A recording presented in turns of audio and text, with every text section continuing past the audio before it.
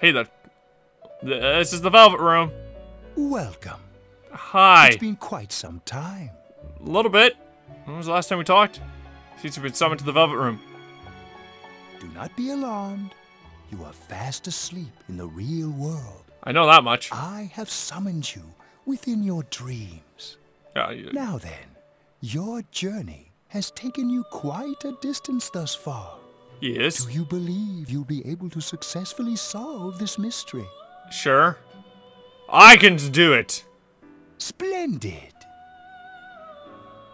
The precise destination of this vehicle, that too is getting rather hard to judge. Oh? If we continue driving blindly, we may end up leading you further away from the mystery that you must reach. Okay. Well, why don't we take a moment to look back on your journey?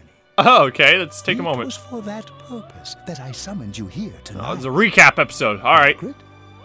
Recap. Voice you've heard many times before echo in your mind. Holy shit. Really getting it is totally different. I mean, really finding yourself. We are experiencing the words engraved into your memory during your journey. Okay.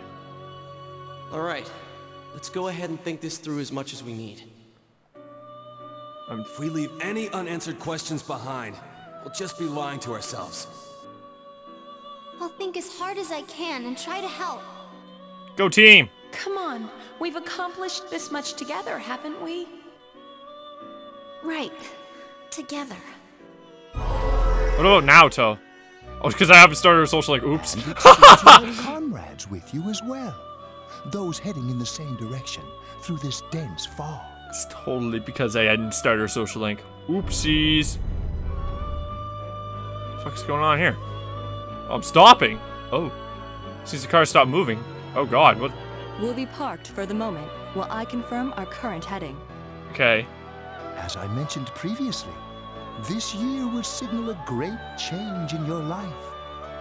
Though there isn't much time left, it can be worth your while to take the time to stop and reflect. Alright. People are like water flowing in a river. There is only one stream, but all who pass through it are affected differently. Some travel fast, some change their course, experiencing countless events as they travel down the river of time. Just so.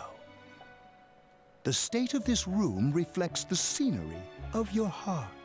It's Perhaps blue? this may be a time for contemplation rather than action. Okay. Something in the distance. A fucking doorbell. The hell is going? What the fuck? I think Bill Nye needs to lay off the drugs a bit. I think. Jesus Christ. Who the hell's at the door? Sleeping till 9, hear the doorbell ring. Someone seems to be at the door. Probably Yosuke. Hey, called it. Teddy's missing. I looked all over the neighborhood, but I couldn't find him anywhere. Shit. Okay, I'm worried. Yeah, me too. He was acting all weird lately. Rise and the others are checking inside the TV to see if he's gone back to the other side. We're meeting pretty soon, so will you come with me to Juness? Alright, sure. Where could Teddy have gone in any case he decided to go look for him? Yeah, he's a little lost right now, I think, which is a problem. It's a big problem.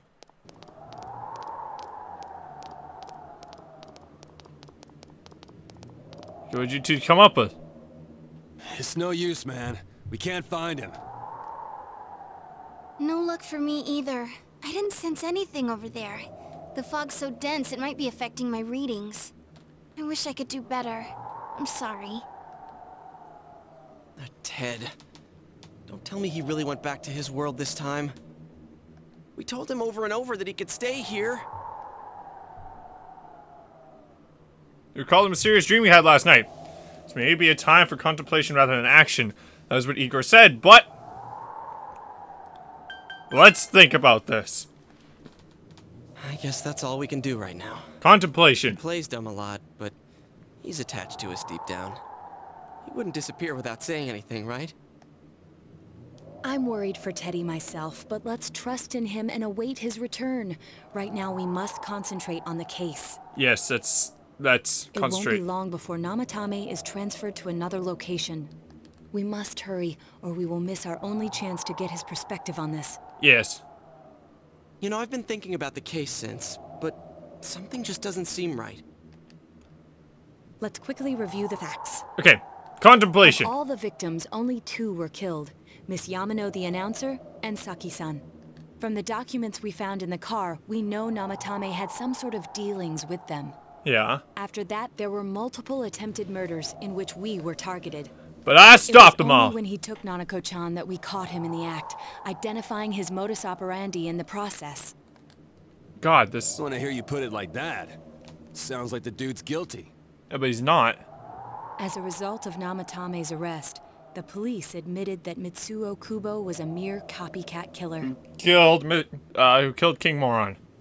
Back up to yesterday. Remember when you said Namatame didn't have a motive to kill the announcer? That's what's bothering me. Right. Either he's completely nuts, or we're misunderstanding something. There's something up. You lost me. Okay, good She's try. trying to say that if Namatame is sane, then there may be facts in the case we don't know about yet. Okay. Sane or insane? Sounds like a play I saw before.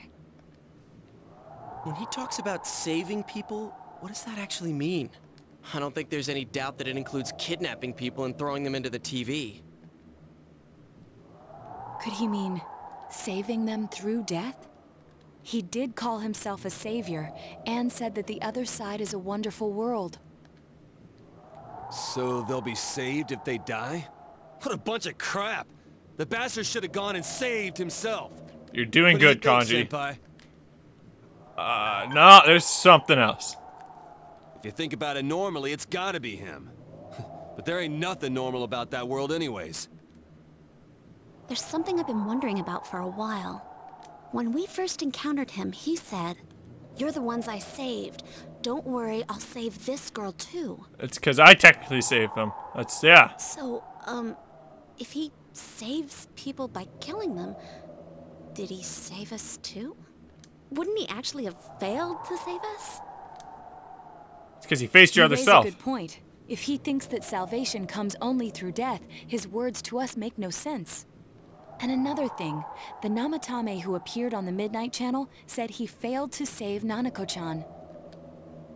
Well, maybe he really was trying to save the victims by putting them inside the TV. Come on, don't get all quiet like that. You guys know I just say the first dumb thing that pops into my head. The possibility that he truly intended to save us. But he's still the one who threw in Saki-senpai and that announcer, right? Sure, we haven't nailed down his motives, but that doesn't change the fact that he killed them. Or what? You think someone else was involved? What makes you think so?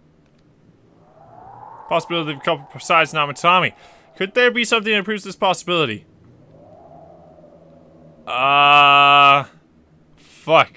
I don't think this choice matters. I got, like, I'm playing hot fire here. Jesus Christ, just trying to figure it all out. Namatame's diary.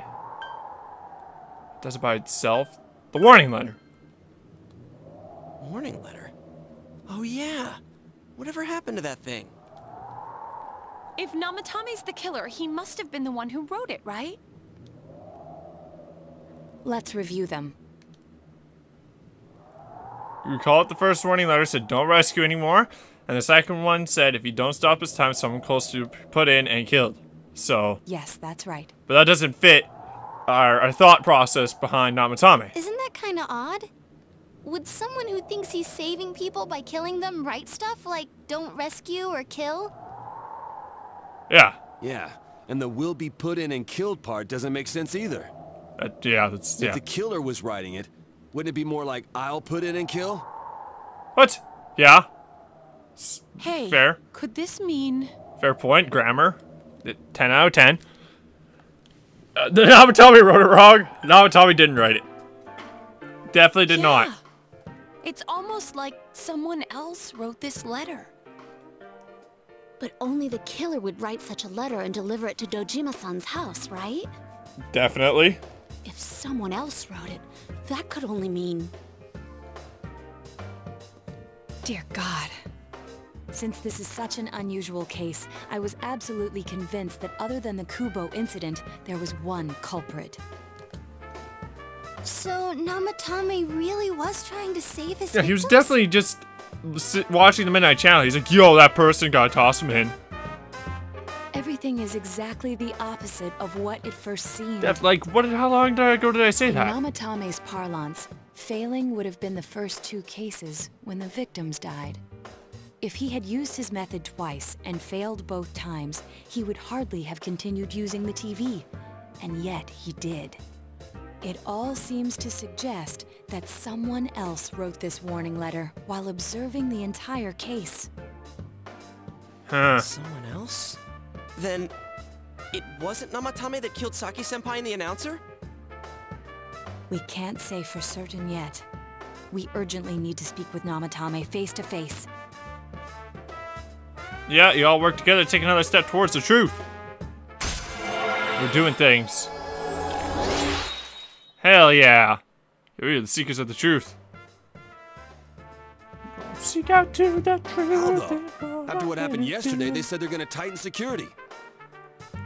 I have a plan, but Oh. there's no time to waste. Let's hurry to the hospital. I like how you thought of a plan already, Naoto. You the best. You the best.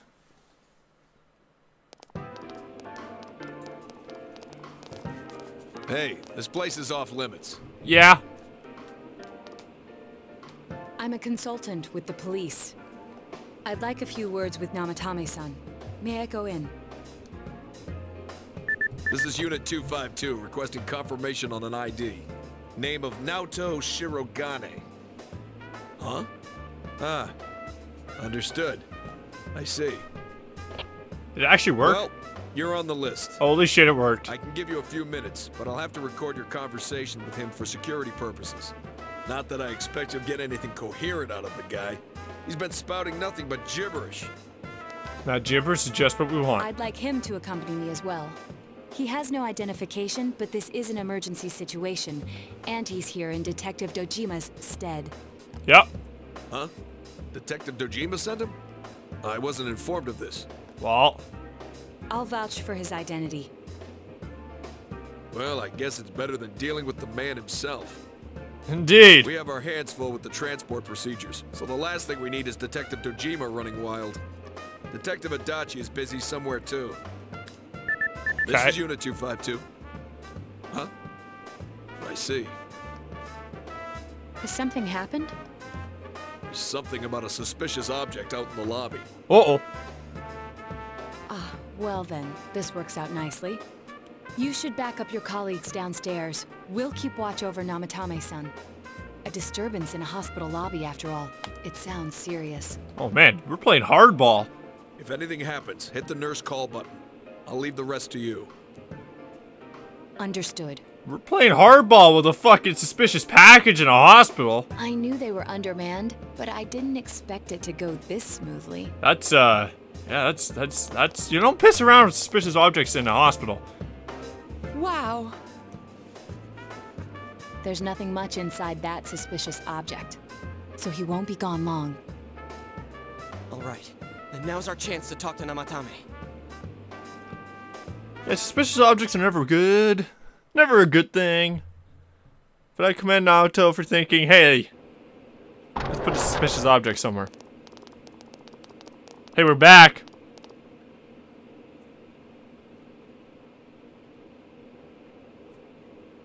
Namatame-san, there's something we'd like to ask you.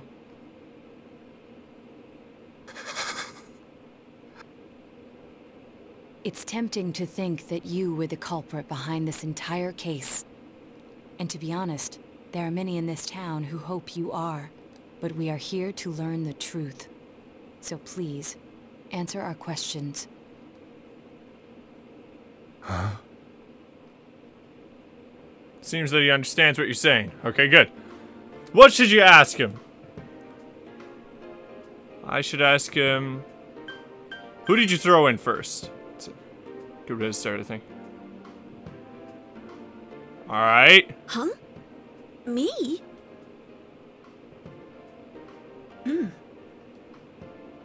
Should ask him. Okay. Did you kill those two girls? Probably not. Nope. We know what's up. They were killed. I couldn't save them. Okay, I guess we have this. Saving killing people. I don't think so. Really don't think so. No. If nobody saves them, they'll be killed. That's why I put them in there. Puts them in there to safeguard them, but really he's fucking up. Alright. Then tell me if my estimation is correct so far. After discovering the Yamano and Konishi incidents, you realized an appearance on the Midnight Channel meant certain death. Thus, to save her from that fate, you kidnapped Yukiko Amagi. Yeah. You couldn't let her be yeah, killed. there we go. So you threw her into the TV, preventing the killer in this world from reaching her. And you repeated the process, as more individuals appeared on the Midnight Channel. And as it seemed to work. Yeah, okay. That makes sense. It all falls into place. His body is weak, but his mind is sound. He's trying to tell us the truth. Yeah, but if the stuff he's saying is true... There's another killer who murdered the first two victims? Indulge us in a few more questions. What did you ask him? Who killed the first two? I have no idea. I want to know that too. Okay. Good to, why the warning letters? Did you write those? I don't think you did. What are you talking about? Yeah, I didn't think you wrote them. Alright. That's enough. I didn't know. I never thought it would be that kind of place. As I thought. You believe me? Yeah. Did they find him? Did they find the one who did such cruel things? Mayumi. Please calm down. Our ability to find the culprit rests on you. I'm trying to like... We know about the other world. Trying to concentrate and figure shit out. In fact, we're the only ones who can fully understand what you have to say. Only you? Yup. We did blame you for everything at first. But now I think we can accept whatever you got to tell us as truth. Please. Tell us everything you can, calmly and slowly. You're willing to listen? Do my story? We are.